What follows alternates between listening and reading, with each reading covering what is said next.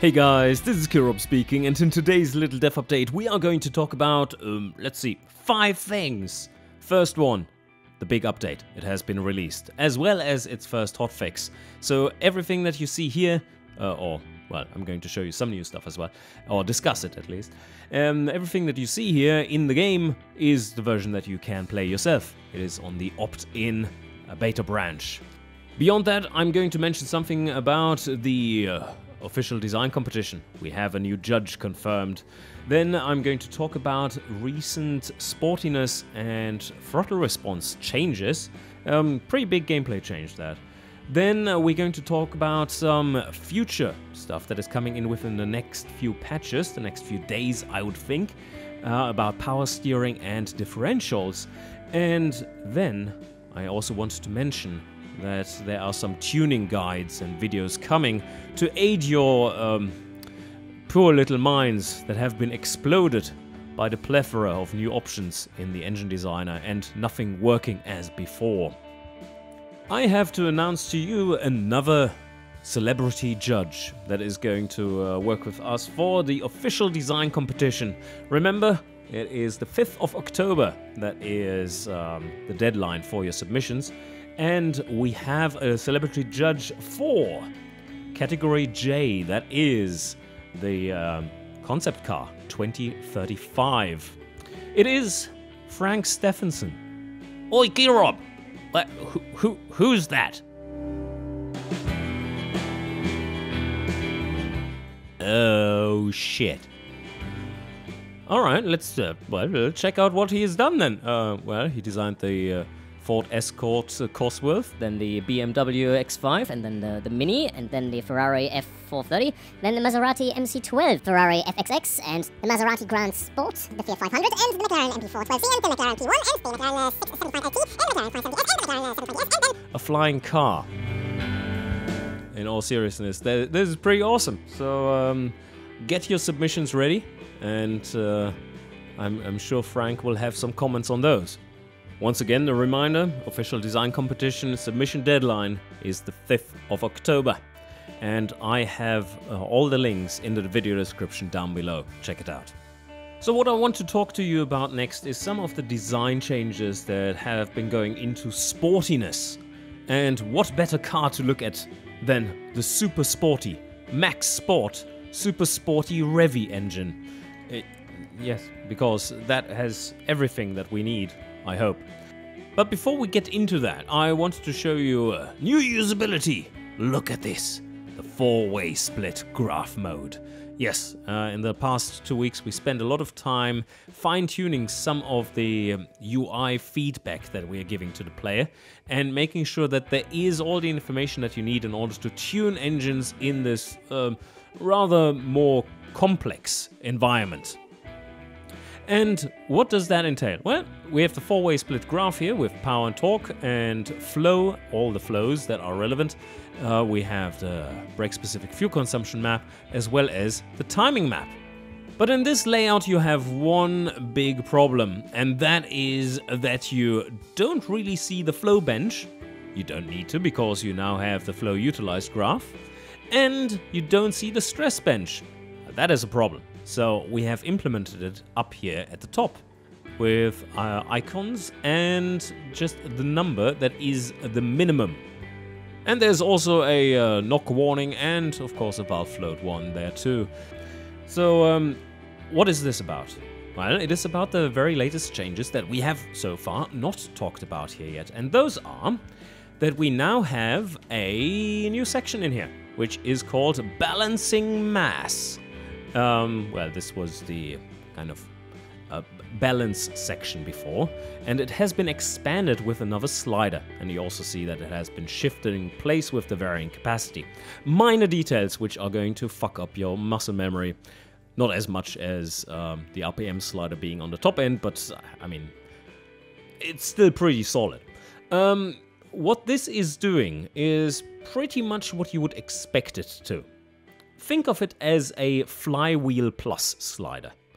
It is giving you the balance option, and there's of course balance shafts, harmonic dampers, or just a normal flywheel. And what you can do is add weight or reduce weight. And the scale is not linear. And your engines that you have designed before will end up at 50, right in the middle. That's basically what all engines in automation have been for the longest time. Little fun fact there, there was actually a flywheel mass slider setting since 2012. And that was just set at slider position 50 all the time. And so it added a little bit of weight to the engine and did its thing, but it wasn't really accessible because it got nuked at some point because it wasn't interesting enough. So now we have found a way to make it interesting, and that way is to tie it into throttle response. Throttle response is something that I have been mentioning before as something that is a little bit of a neglected stat, and I really wanted to change this. So, Killer Rob, get to the fucking point. Yes, the fucking point is throttle response now is a very important stat. Why is it important, you ask? Well, let me show that first so that we know that what we are talking about. So here we go into the... No, let me show you something else. Now we go into the detailed stats panel. Yes, we have all the graphs accessible right from the top of this UI there. So no more jumping about and so on. And you can tune here while looking at the detailed stats. Isn't that beautiful? So, right, sportiness. What has happened to throttle response? Previously, it was one of the stats that you would find in the drivetrain and performance section. And that is no longer the case. Instead, you're going to find it as a base stat for sportiness. So something that all these other factors multiply with. Previously, we had acceleration and braking as two separate stats, but really it is just positive and negative acceleration. So we rolled those together and amped up the multiplier a little bit. So we averaged them and then multiply them by, 0.65 or something. So that it's still important and most important stat out of these. Multiplied down cornering a little because it's not really the most noticeable thing, because you're not usually driving, let's say, on the edge of landing in the ditch all the time. Just part of the time, right? Just part of the time. So cornering, not as important. This has been dampened down. Acceleration and braking has been amped up, but on the other hand, it has been dampened down because now it's only 0.65 times of what it has been before. And now we have the new base stat, throttle response. Throttle response is right what you get from the engine stat. And, well, here we go. Let's take a look at throttle response then. How do you generate throttle response? One thing we have already talked about, and that is the balancing mass. So the range here is pretty significant. At the top, we've just reduced it from 71 down to 47. So, yeah, that has hampered response rather severely. You can go into the, no, this is not quite negative, but you can go into the negative, which is kind of reducing counterweights and all kinds of stuff. And you see the crank didn't like that. So this is affecting more than just the weight of things. It is affecting the structural stress integrity of your internal components, bottom end components, as well as the idle speed of the engine, and smoothness, of course, and all kinds of things. So let's take another look. So 67 there at 59, and then we have at 0 we get up to 95. This thing would be terrifying to drive, because as soon as you touch the throttle, this thing would just explode, basically. And also, you probably have it stall on you all the time, because there's just no momentum that is staying with this one. So yeah, it becomes harder to drive, and all that you would expect is happening. One more thing here that is severely affecting your throttle response, and that is the fuel map.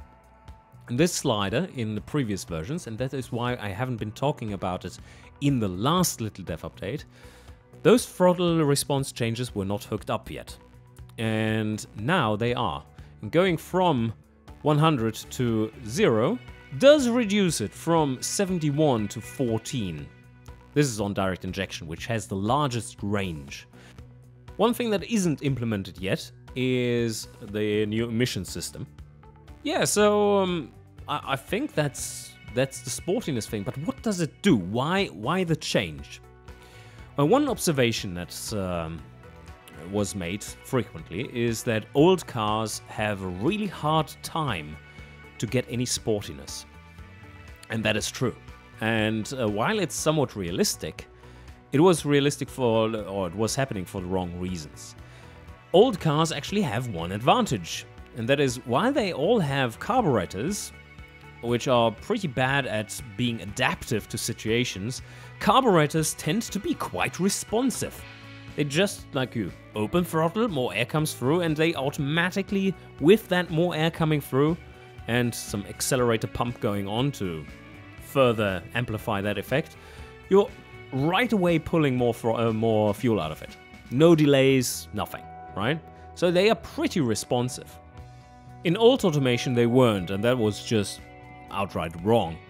And that has now been fixed. So DCOE run here with, that's a different car of course, much older, 1962.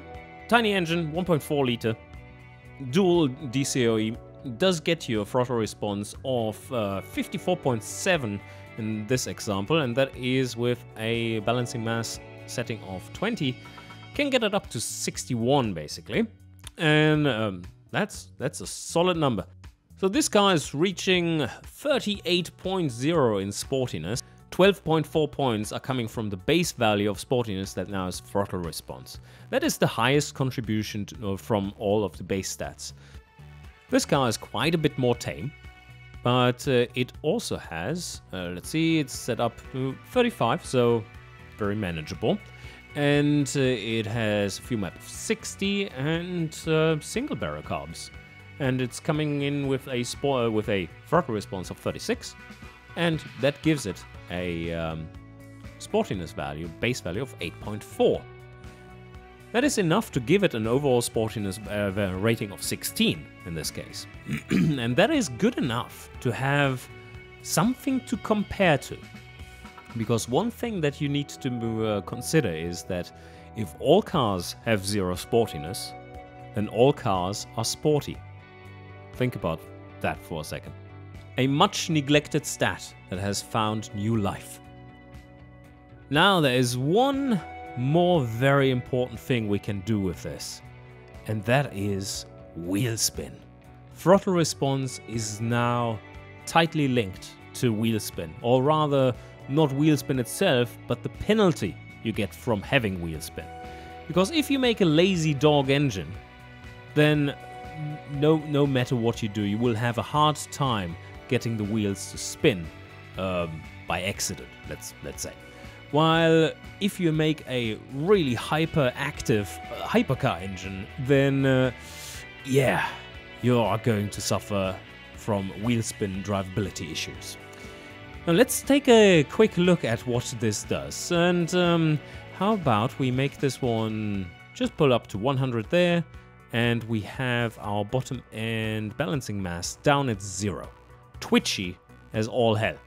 94.5 is the score for throttle response. And now let's check our power versus traction and make it a 50-50 power distribution. So that gives us exactly 5% wheel spin. Now let's see what happens if we pull that down to, well, that's a good start, halving it.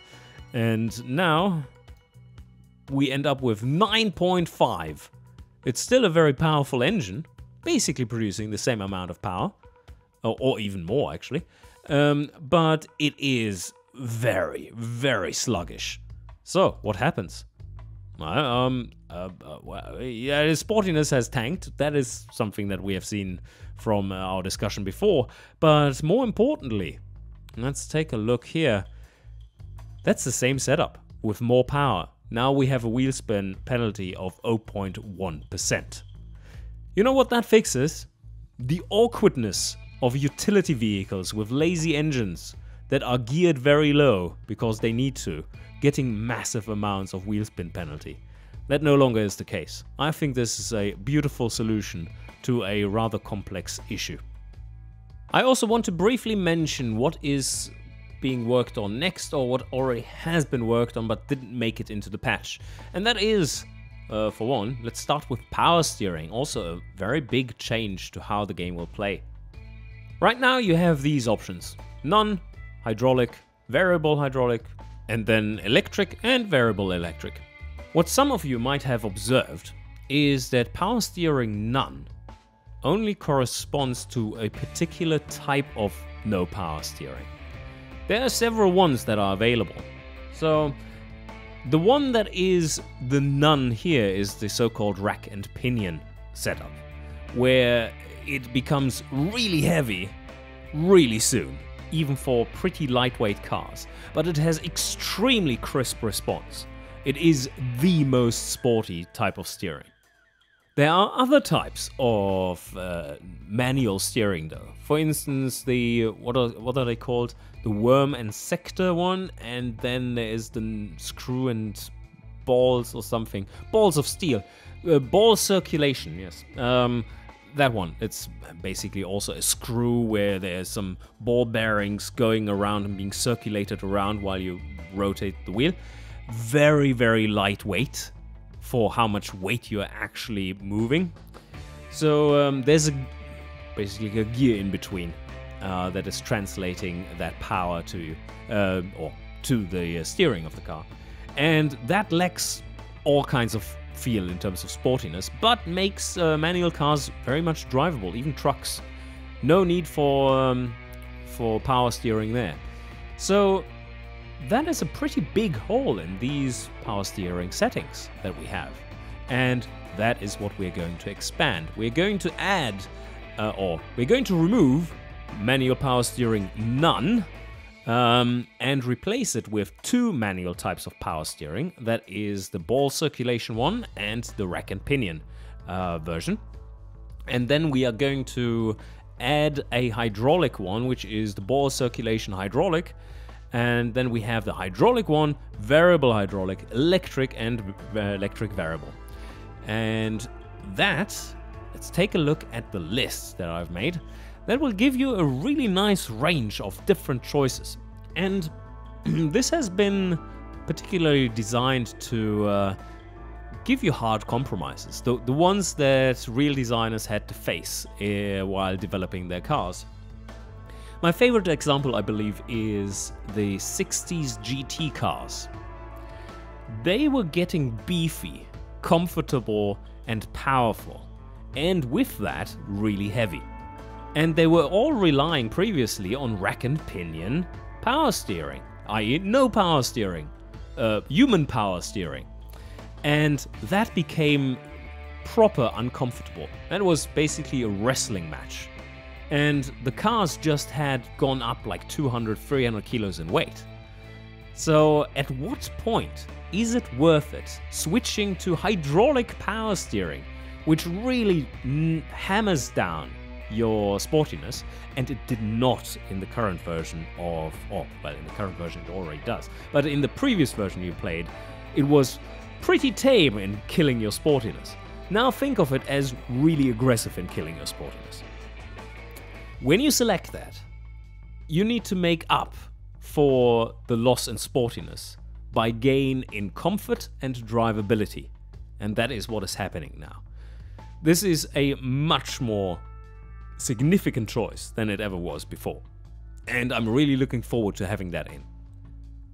The second change is a little bit of an overhaul of differentials. I mean, this has been mentioned before several times. Over the years, it has been in the works, just lying there and waiting to be implemented with 4.2 for many years.